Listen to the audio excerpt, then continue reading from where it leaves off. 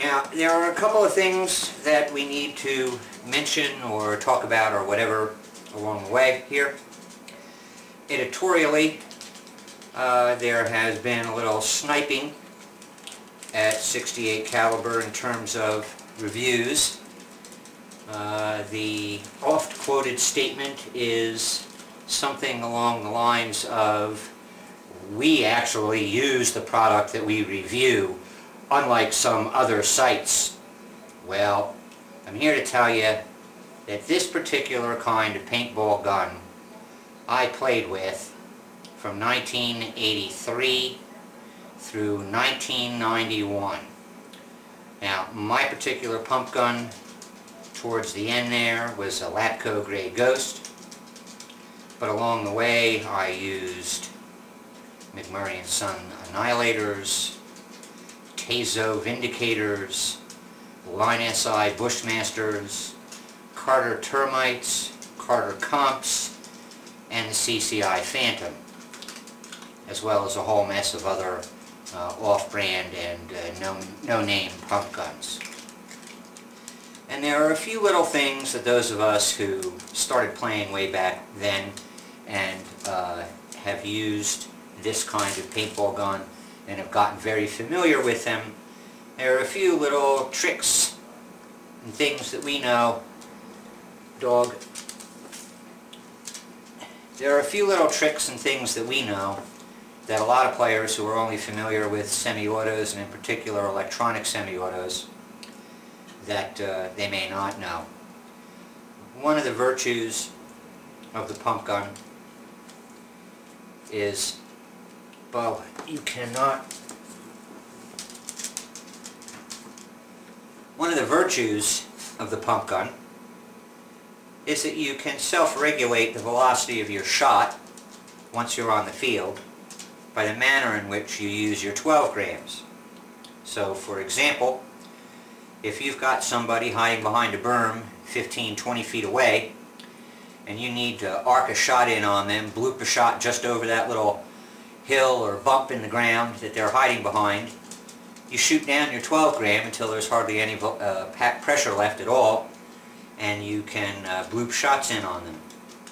You need an extra foot or two of range, a little bit of more velocity to cut a hole through a bush to your opponent.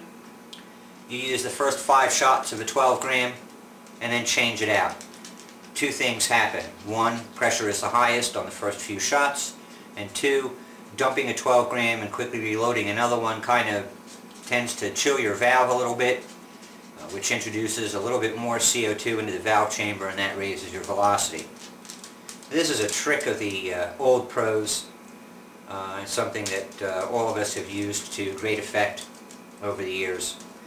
Another nifty little aspect of the pump gun is that it is all mechanical, which means if things go bad out in the field, unless they're absolutely totally catastrophic, such as a broken valve tube, you can keep on playing because you can field strip the gun, fix the problem or temporarily fix the problem, and get right back into the game.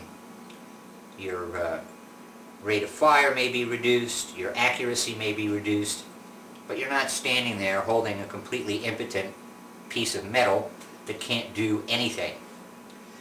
And that brings us to field stripping of the Phantom. First thing you should have is familiarity with the gun's manual. We need a 7/16 crescent wrench for the hard line, and a set of Allen wrenches, my trusty dusty, so rusty that nobody is interested in ripping it off.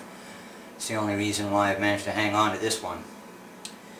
Okay, you can pretty much disassemble this gun in a variety of different orders, but probably the most effective way to go about doing it is to remove the grip frame, which gives you access to the pump handle. You can then remove the pump handle. This when the grip frame is removed, the valve assembly will slide out the back. You can leave the hard line intact or disassemble it at that point if you need to, but you can get to the valve tube, the cup seal, etc. With just removing these two screws. So we're going to go ahead and do that. One of the things to keep in mind is that these are field strip screws. They're knurled for an easy grip.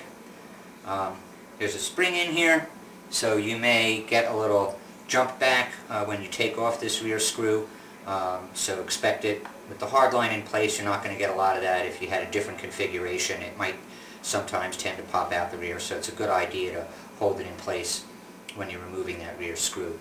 The front screw is usually a lot tighter. I've previously loosened it,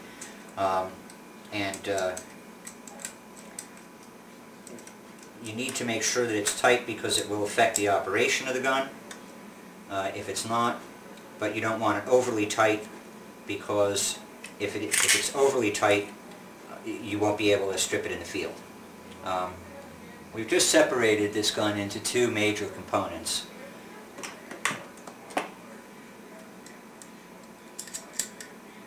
This is the grip frame with the valve assembly. This is the power tube. The gas comes from the valve through that to fire the ball. This is the valve seat, and behind it is the cup seal and the valve spring, and you can see that this has a little bit of give on it because of the valve spring. This little slot here is what the pump arm rides in, keeps everything aligned, and the well, the deeper well right here, is where your sear trips against the hammer sear. This is the hammer and the hammer sear. You can see it'll slide right out the back.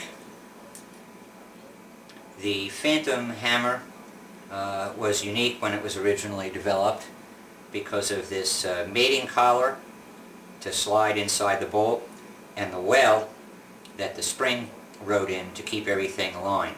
Early pump gun design didn't have an arrangement like this, and sometimes this mainspring would kink. The more support you give it, the more in line it is, the more consistent performance you'll get out of that spring until it's too worn to be doing the job that it's supposed to be doing. Sear is fairly simple. It's got a spring underneath here that allows this to rock. That little forward portion that rises up there, that has a little hook on it that grabs a hold of the lip of the bolt, so that when the gun is cocked, the spring is compressed between the bolt and the hammer, and when you pull the trigger, it pushes on this little rear portion, raises the hook, releases the two, and the bolt is able to fly back.